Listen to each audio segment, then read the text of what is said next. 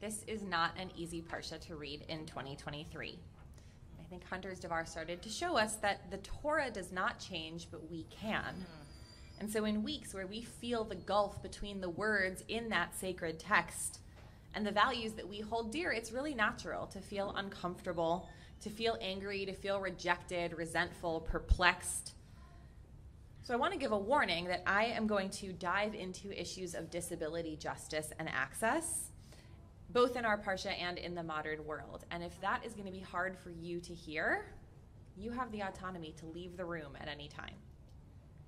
I also want to acknowledge that one of the things that I am most known for at Mishkan, and generally, is my love, you might call it an obsession, with Peloton and with exercise.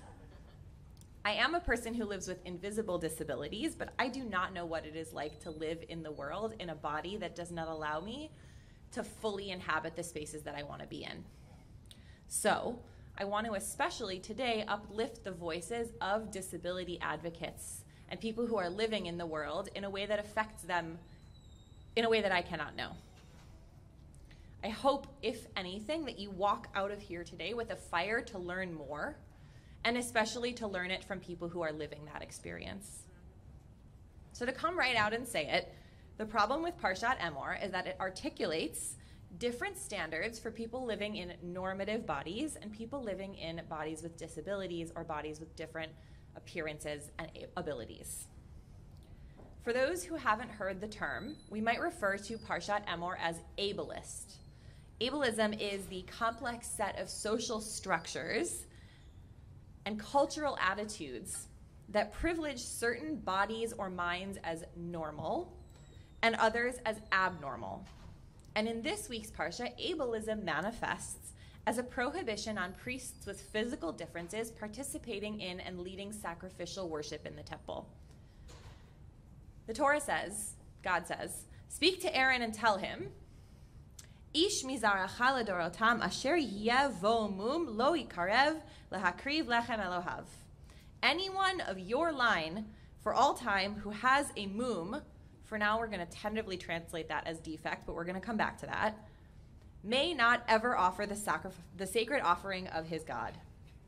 And then the Torah lays out, as Grandpa David read, some specific physical differences that might prohibit a priest from participating, such as limb differences, blindness, a limp, even people with large moles or scars or scoliosis or dwarfism or a broken limb. And like much of the book of Exodus, God doesn't give an explicit reason for these laws, which leaves us to fill in the blank on why, which we might fill in from our own prejudices, from our own ideas. So one option that we might say when we look at this parsha, why is it like this? We might say the Torah is discriminatory. We might think of the God of the Torah as being discriminatory of people with certain bodies, or perhaps the authors of the Torah were. Maybe we look at the parsha and we ask why, and we say it's because of a perceived ability of certain people to perform the roles of sacrificial work in the temple. Someone with a limb difference or a physical disability might not have been able to perform the work that God had prescribed, and therefore they couldn't do it. And then we might hear that reason and we might say, oh, right, that makes sense. You can't do the work, you can't do the work. That's not about discrimination or ableism, it's just the way things are. But even that explanation should give us pause. Because in other points in the Torah is specifically written to be inclusive. When it comes to building the Mishkan, people are allowed to bring whatever they are able, whatever their heart moves them. We go out of our way to leave the corners of our fields unharvested so that people who need extra food can take it. We are commanded to take care of the sick and the poor and the needy, to not take someone's cloak if they're going to have nothing to sleep under at night. Heck, the Torah even tells us to love our neighbor as ourselves and to see each and every person as made in God's image. So why not bring that ethos to temple service?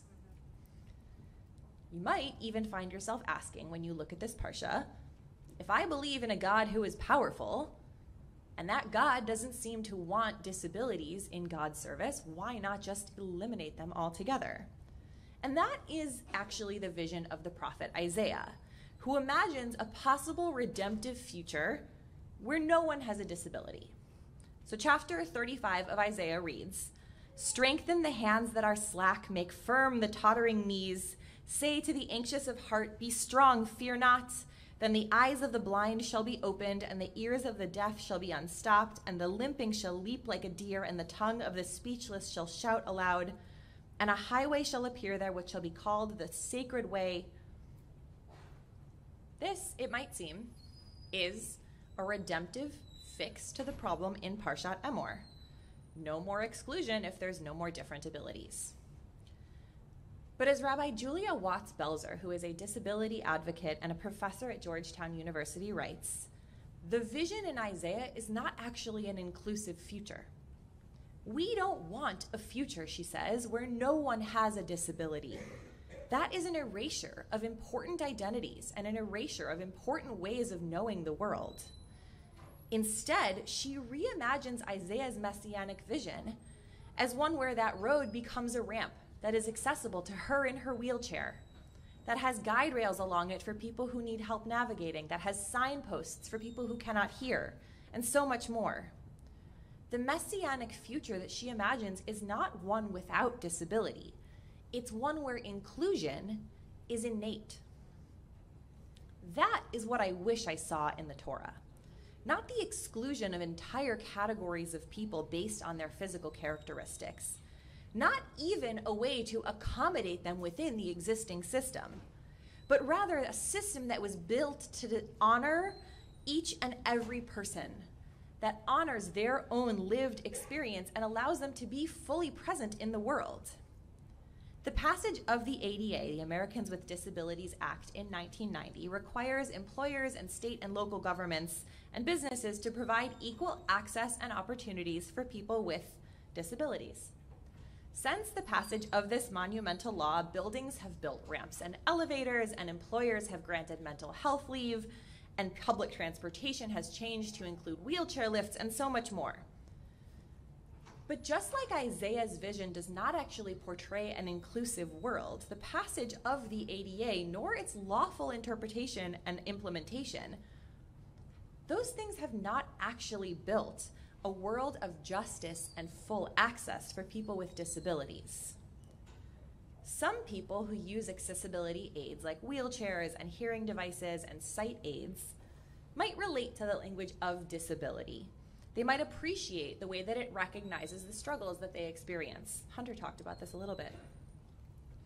For others, the language of inclusion or disability implies something lacking about the way that they live in the world, as if the goal should be for them to live like normal people in what we would consider normative bodies, but that's just not their body.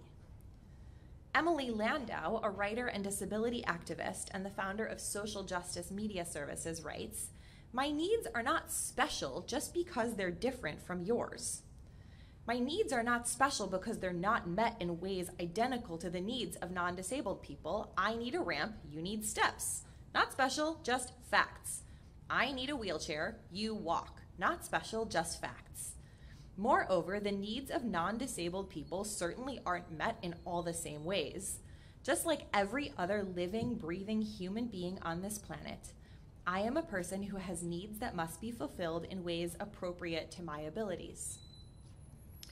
Inclusion is not a question of how can we grant access to spaces where some might have previously been excluded. It's a question of how we can imagine rebuilding a world on the basis of meeting everyone's needs, whatever they are.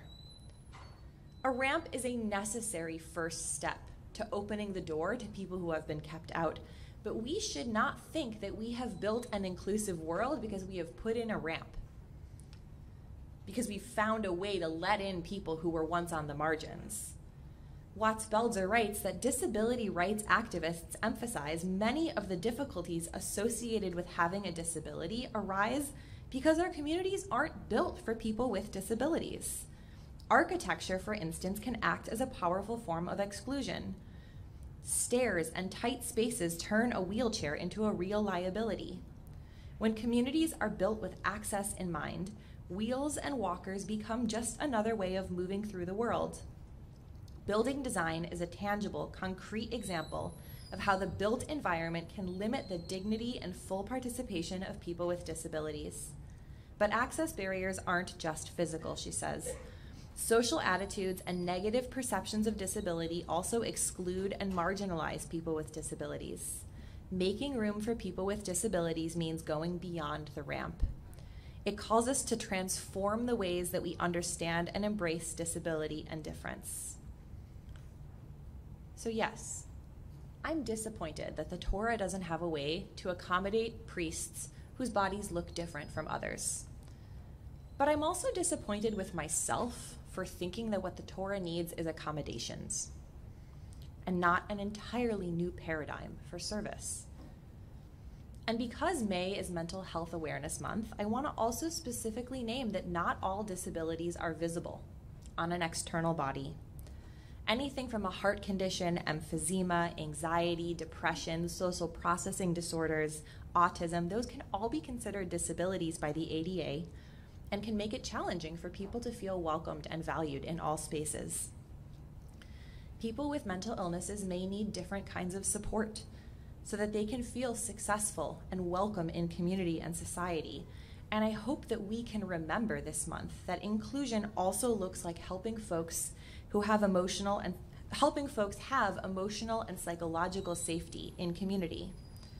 With internal needs just like external ones, the language of diseases and conditions pushes us to medicalize lived experience. Just like with the language of external disability, for some people living with mental illness, this language is helpful in naming and explaining the way that they live the world. But for others, it can be flattening, a way of pathologizing their own life.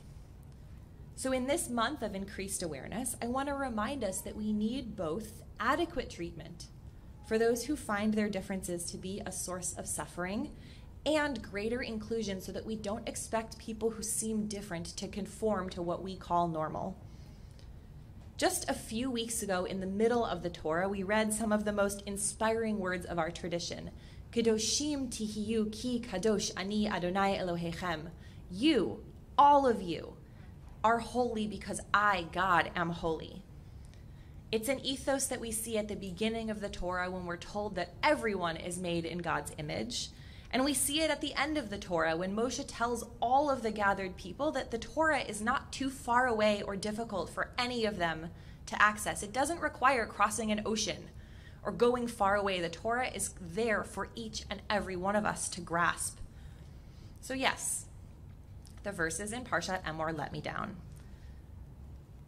Put simply, we are losing good and vital Torah when we exclude categories of people on the basis of what they look like in comparison to what other people look like.